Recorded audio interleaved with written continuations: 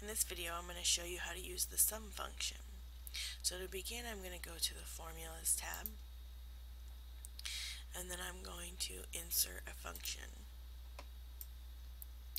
And I'm just going to look for the sum function using the search feature. And then when I find it, I'm going to double click on it.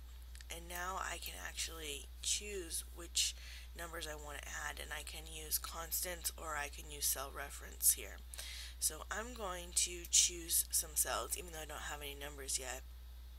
And I'm going to choose cell C1 and C2.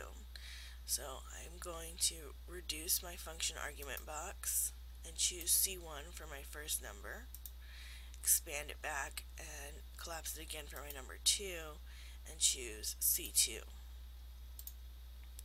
Now obviously again I don't have any numbers in these boxes, so it is going to return a 0 value. So press OK. Now if I add numbers here, you can see that Excel calculates them and puts the total in cell A1. I could also type this function in directly by using the equal sign and then typing the word sum and parenthesis and then putting my numbers here. And I can choose one, and I can use the comma, and then I can choose the second one, close my parentheses, and you can see I get the same results.